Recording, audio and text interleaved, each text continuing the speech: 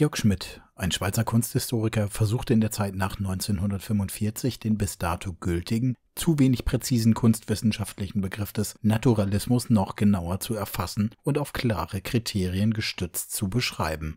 So unterschied Schmidt den Naturalismus beispielsweise vom Realismus durch die These, dass es im Naturalismus darum gehe, eine Richtigkeit im Sinne einer größtmöglichen äußeren, also sichtbaren Annäherung an das Original zu erreichen. Dies ist die Mimesis.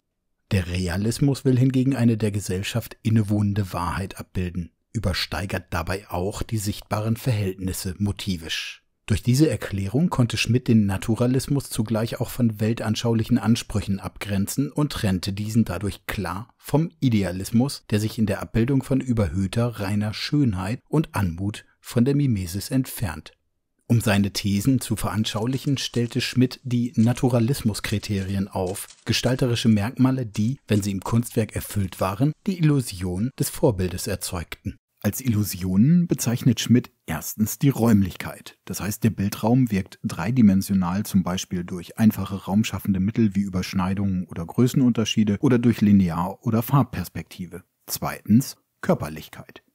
Figuren oder Objekte haben ein erkennbares Volumen, das durch Licht- und Schattenmodulation, Überschneidungen etc. erzeugt wird. Drittens die Stofflichkeit. Material und Haptik des Dargestellten sind erkennbar. Die Maltechnik gibt Oberflächeneigenschaften wie Struktur, Textur, Transparenz oder Spiegelung wieder. Die Richtigkeiten der naturalistischen Darstellung sind erstens die Vollständigkeit. Das heißt, der Grad an zeichnerischem oder malerischem Detail ist hoch, die Darstellung nicht auffällig reduziert. Zweitens Proportion. Einzelformen und Gesamtformen stehen im richtigen Größen- oder Maßverhältnis zueinander. Und schließlich drittens Farbe. Die Lokal- und Erscheinungsfarbe wird so verwendet, wie sie in der Natur am Ort entsteht und wahrgenommen wird.